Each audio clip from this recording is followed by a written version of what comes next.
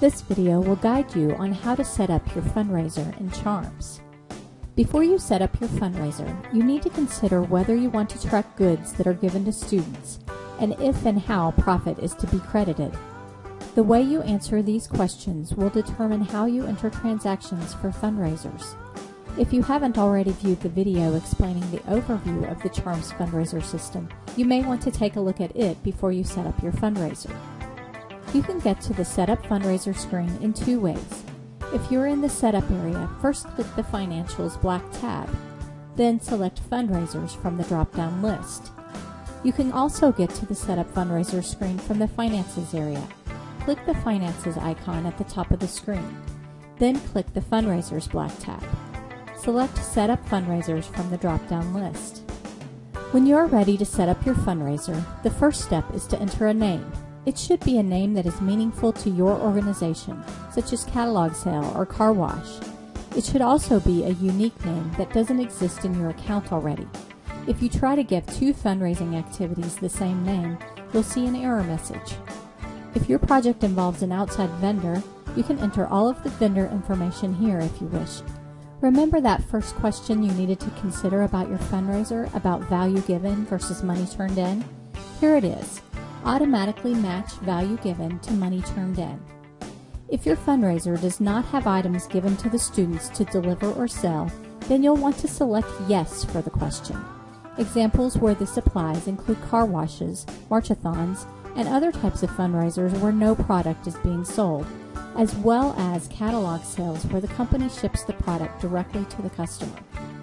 When you set up your fundraiser with this option selected, Charms automatically generates a balancing value given amount into the student's fundraising ledger whenever you enter a money collected transaction. You may also want to say yes here if any items are being given to the student for sale or delivery when it's a fundraiser where you first take in money and later on you give the product to the student to deliver, but you're not that concerned about tracking product given out for delivery. Again, selecting yes on this question automatically generates a balancing value given transaction whenever money is collected. Enter no for this question if you do want to enter the value given as a number of items or retail value, either when you distribute the product for sale or for delivery. If you accept the default value of this question as no, you'll need to manually enter value given transactions either on the student fundraiser ledger screen for each student or on the global value given screen. The next decision is the track by item count question. This one relates to the importance of balancing the value given amount with the amount of money collected for each student. Note that if you have said yes to the prior match value question, then leave track by item count set to no, and ignore the following description. You do not need to enter items or retail value. If all of your items are at the same selling price, then select yes for track by item count. Then enter the sales price of the items in the retail cost per item box that appears. If you're selling multiple items at different costs, keep the default value of no for track by item count feature. Charms can only deal with one retail price for this feature, so you cannot use it. You will enter value given instead. In this example, we'll choose no. Keep in mind that if you answered no for the prior match value given question, note that when you enter money collected transactions, there will need to be balancing value given transactions entered to keep everything in balance.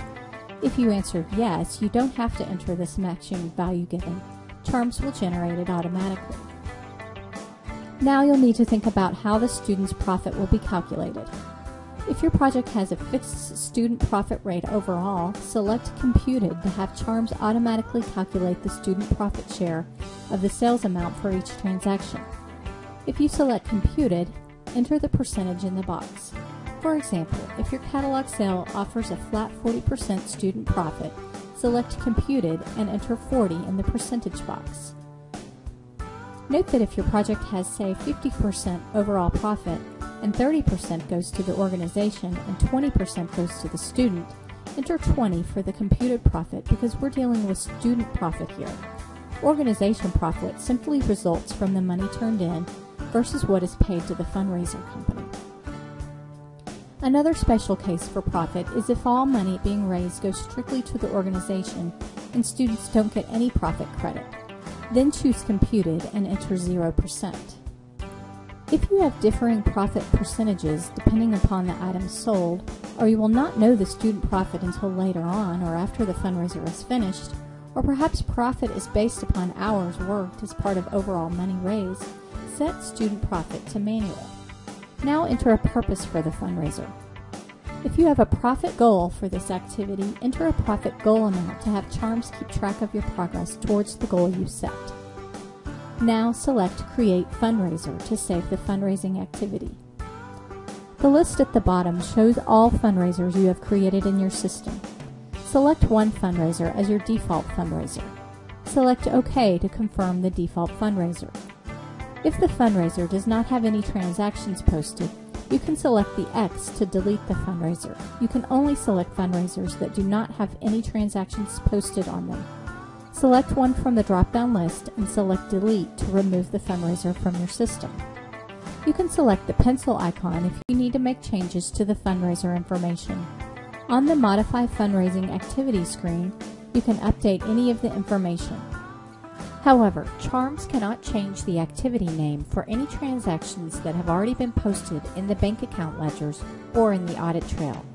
Also, any changes to the student profit calculation will start with the next transaction posted. It is not retroactive. Be sure to check out our library of videos for help with other Charms Office procedures.